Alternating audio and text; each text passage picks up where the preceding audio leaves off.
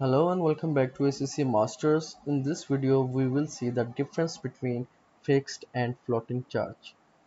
But before going to see the difference between both of them, we should know the meaning of charge.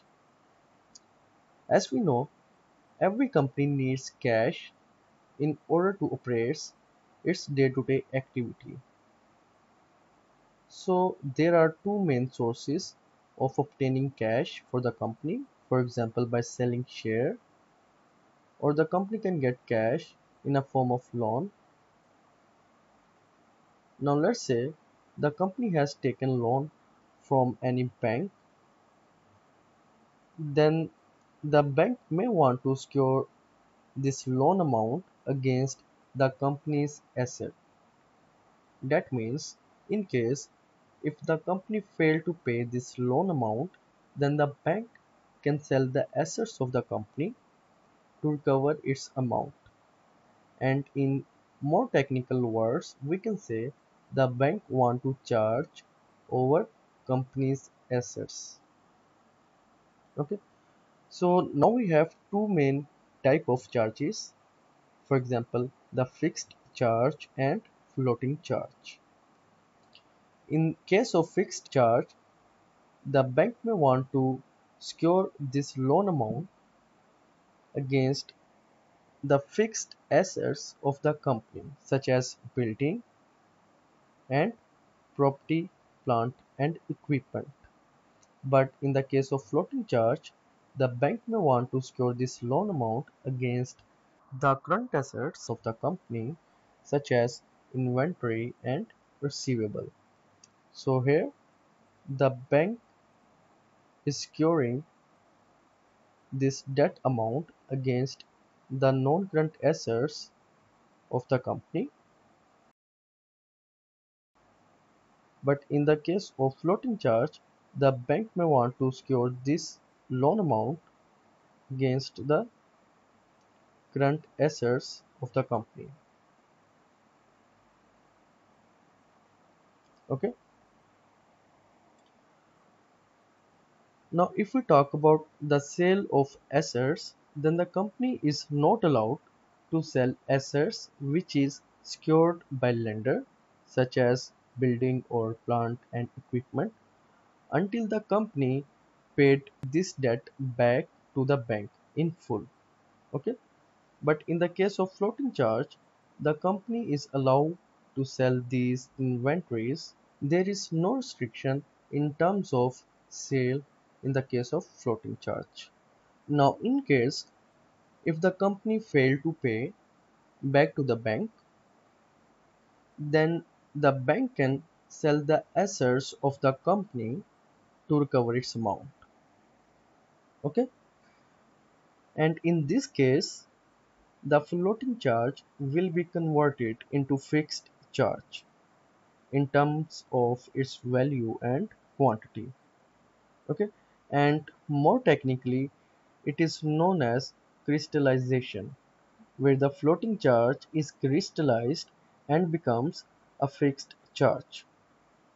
Now we have certain events in which this crystallization take place. For example, in the case of liquidation of the company,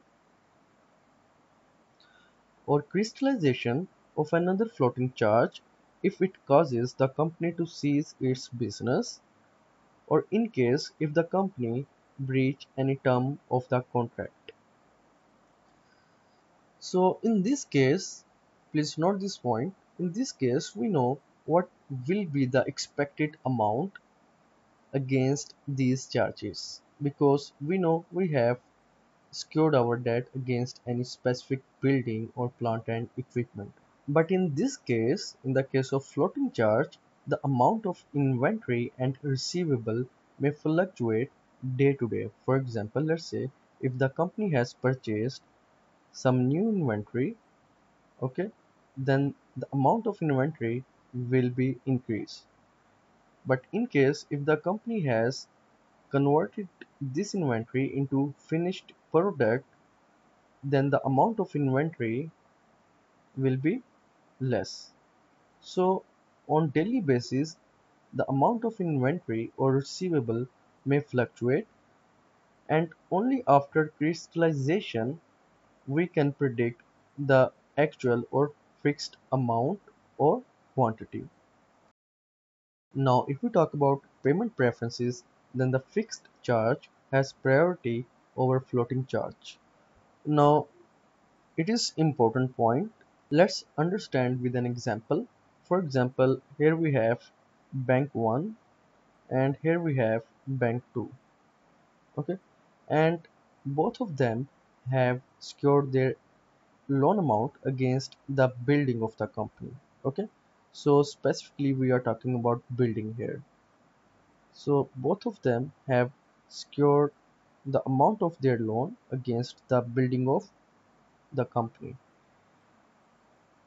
Now let's say the bank 1 has given loan to the company on 1st January, okay, and the second bank has given the loan to the company at, let's say, on 1st March. Now in this case the fixed charges will be ranked according to their order or according to their date of creation. Okay, so we can say that the bank 1 has priority charge over the bank 2, and the same example also applies in the case of floating charges, but here the assets will be current assets instead of non-current assets. Now we have one technical point here and you have to understand it. Okay, by default fixed charge always have priority over floating charge, but we have an exception. Let's say for example a floating charge was raised on 1st of Jan and a fixed charge raised, let's say 1 month later on 1st of Feb. Now I am going to ask you a question and I will give you 5 to 10 seconds to answer it. Okay? According to you, which one in this case have priority over other?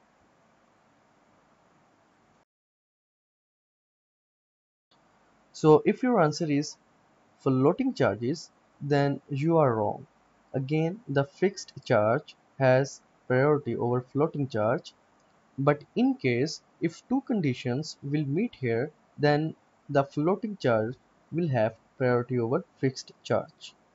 And what are those two conditions? Let me explain you.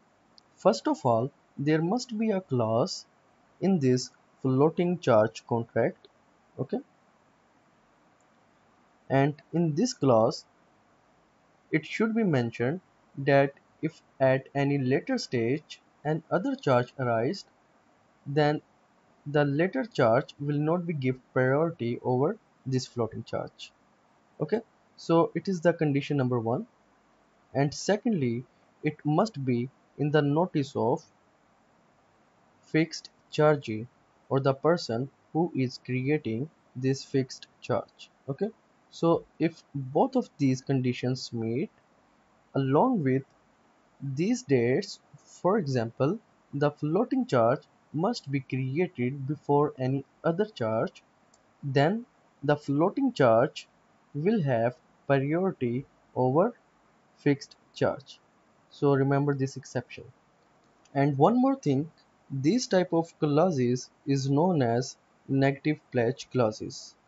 Okay, so here we have the definition of negative pledge clauses. A floating charge holder may seek to protect themselves against losing their priority by including in terms of their contract related to floating charge a prohibition against the company creating a fixed charge over the same property. So I hope now you understand the difference between fixed and floating charges. So that's all for this video. See you in our next lecture.